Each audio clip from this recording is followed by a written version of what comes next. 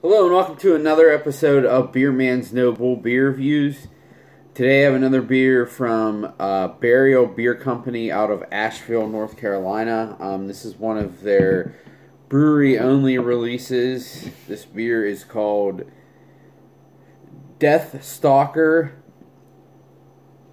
It is a 7.4 ABV IPA.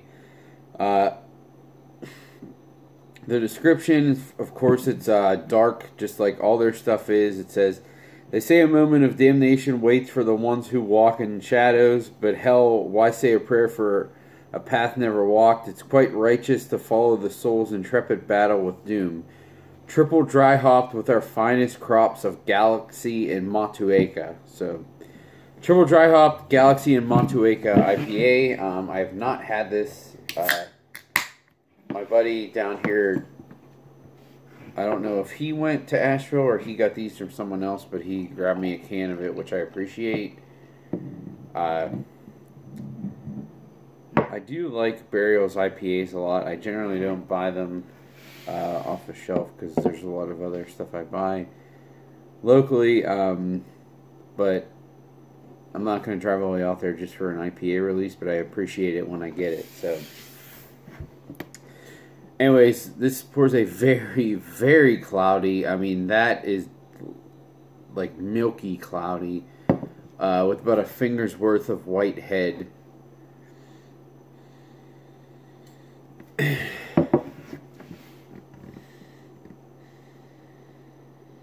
That's weird. It almost has like that that nutty, like woody hop character.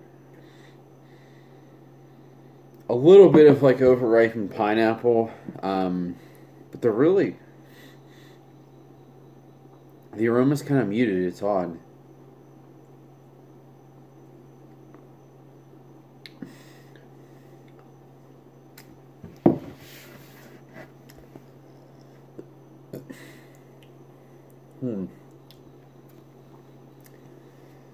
It almost tastes like there's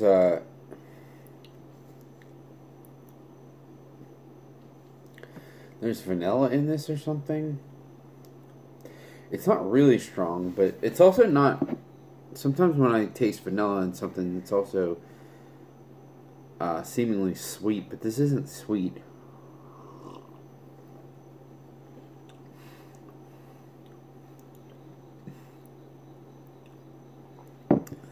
It's weird. It's like coconutty too. I don't know, like, it's odd. It just doesn't, I don't get the Motueka or the Galaxy very much.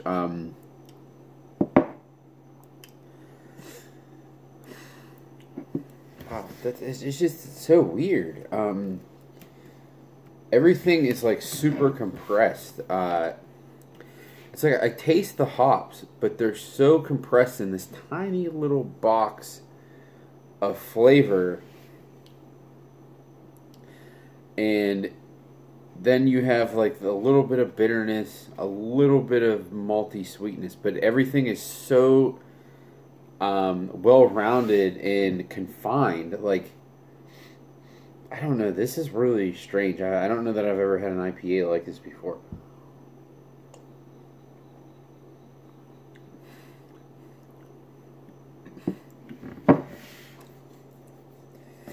It's just like earthy and woody and like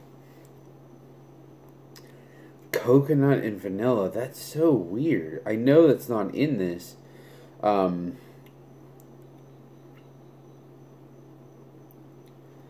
It's like the hops are very bright, but they're not like jumping off the page at the same time.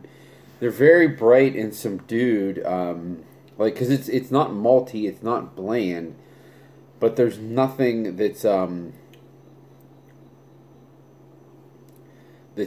sticking way out. It's also, it hides the alcohol very, very well too. Other than the body's pretty full, but I don't taste any alcohol, and I'm not getting like any burn in the throat.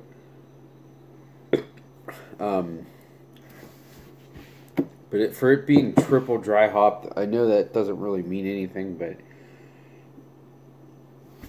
I feel like by burial standards it does. And for how freaking cloudy this is, I'm assuming there's a ton of hops in this, but it's not like super juicy, but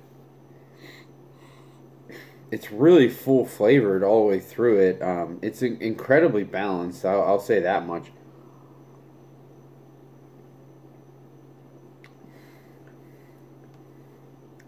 A really nice mouthfeel. I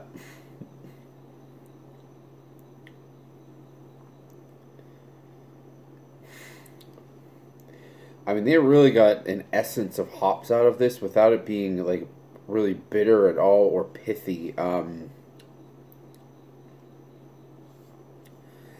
This is really unique. I'm actually really impressed too. This is just odd to me. It's odd. It's so well rounded and dialed in. It's just a weird thing.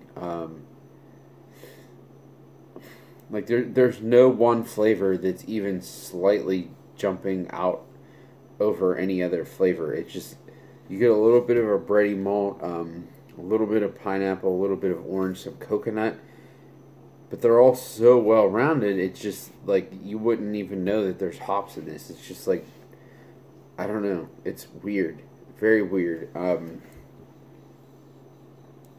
Weird in a good way. I guess weird as in unique, not weird as in gross. Yeah, this, I don't know. This is just crazy to me. It's really weird. But I think on my scale of buy, drink, dump, I'm gonna say this is a buy. I didn't buy it, but if I could buy, I wouldn't drive all the way to Burial, which is like 2 hours from where I live. I wouldn't drive all the way there for this. But if I could get it closer or get it on the shelf, I would definitely buy this again. It's really unique, very, very well rounded. And again, I was saying this about a couple other breweries today. You know, sometimes I feel tired of IPAs, but then when I have a really, really good one, or one that's pretty unique compared to all of the ones that are like really similar, then it, you know, gets me back into the groove of like, oh, I really do still like IPAs. I just need the ones that are really, really good and are at the top class, or they're unique and set themselves apart in some way. And this is doing that. Yeah, just really impressed by this. It's a good job, Barry. I'll appreciate it. I think that's all I got in this one, though. Please like, comment, subscribe. Let me know what you think, and I look forward to doing the next one. Thanks.